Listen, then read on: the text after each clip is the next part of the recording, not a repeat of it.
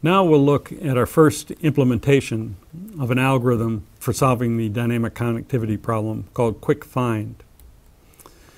This is a so-called eager algorithm for solving connectivity problem.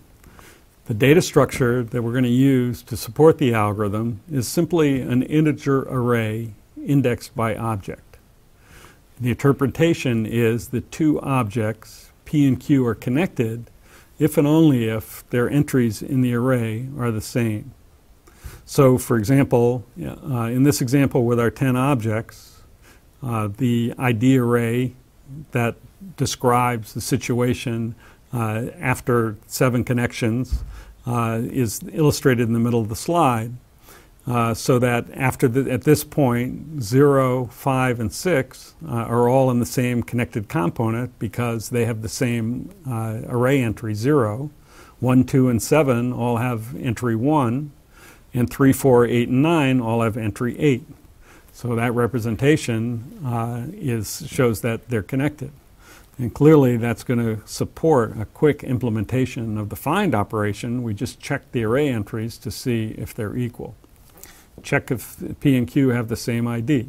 So 6 and 1 have different IDs. 1 has ID 1, 6 has ID 0. They're not in the same connected component.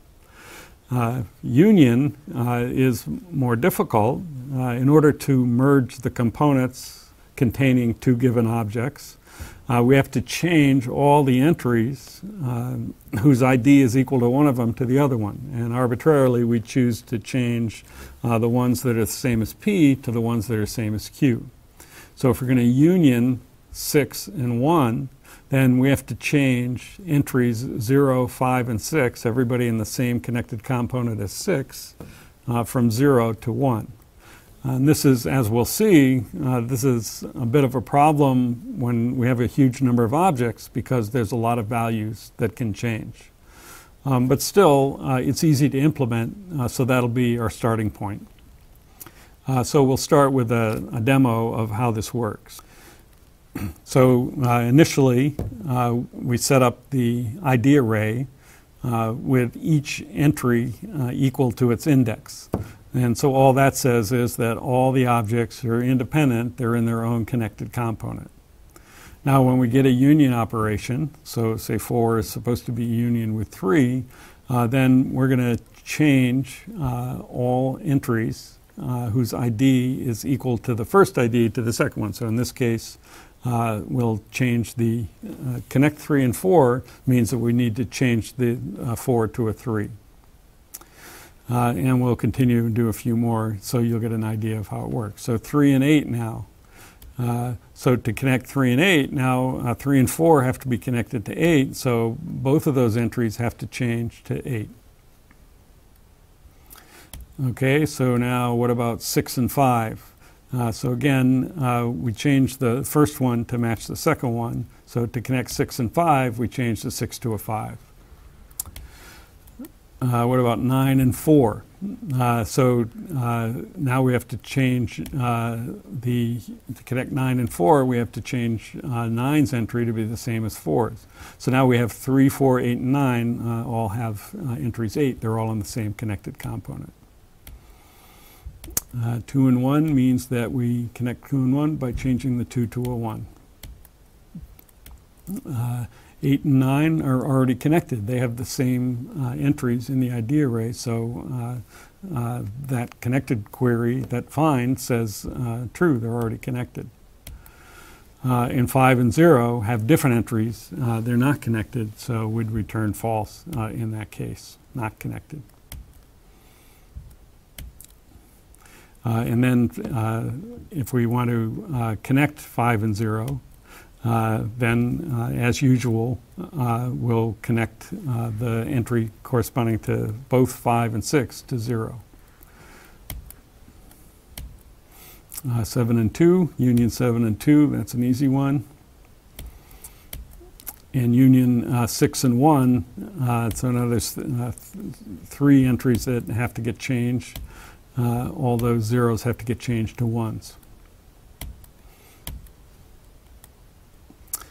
That's a quick demo of quick find. Now next we'll look at the code for implementing that. Okay, with this concrete demo in mind, then moving to coding up this algorithm is pretty straightforward. Although it's an interesting programming exercise that a lot of us would get wrong the first time. So let's start with the constructor. Well, we have a private integer array, that's our ID array, that's the data structure that's going to support this implementation.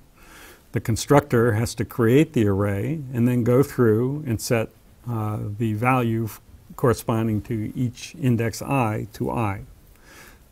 That's straightforward. The find operation or connected operation, that's the easy one. This is the quick find algorithm.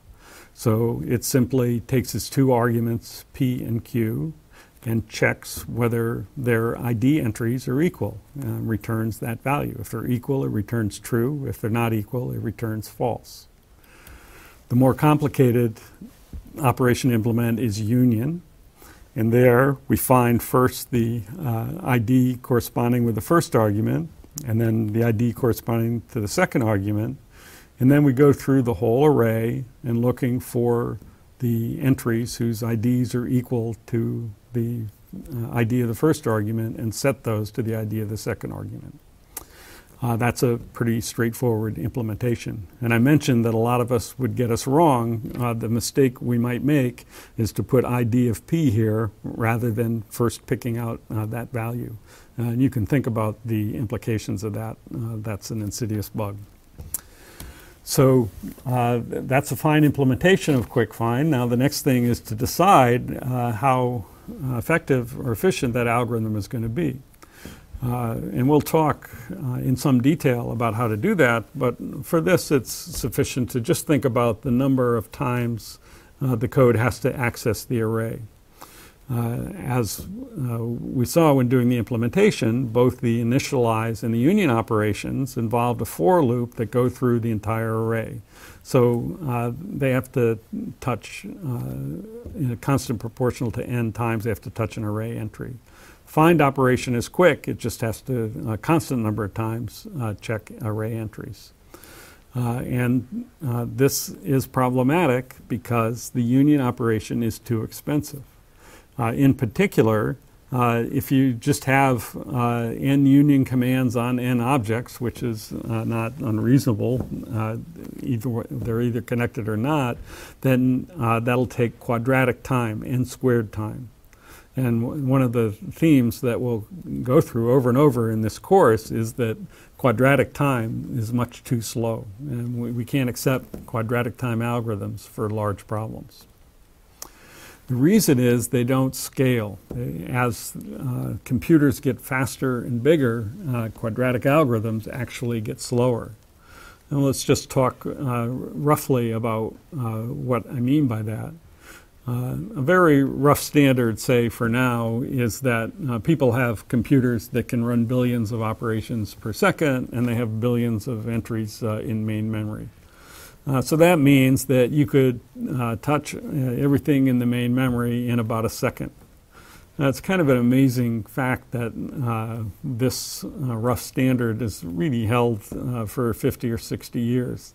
The computers get bigger, but they get faster. So to touch everything in the memory is going to take a few seconds. And that was true when computers only had a few thousand words of memory, and it's true now that they have billions or more. So let's accept that as what computers are like. Now, what that means is that with that huge memory, we can address huge problems. So we could have billions of objects and hope to do billions of union commands on them. But the problem with that quick find algorithm is that that would take 10 to the 18th operations, or say array accesses or touching memory. And if you do the math, that works out to 30-some years of computer time. Obviously not practical to address such a problem on today's computer. And the reason is, and the problem is, that quadratic algorithms don't scale with technology. You might have a new computer that's 10 times as fast, but you can address a problem that's 10 times as big. And with a quadratic algorithm, when you do that, it's going to be 10 times as slow. That's the kind of situation we're going to try to avoid by developing more efficient algorithms for solving problems like this.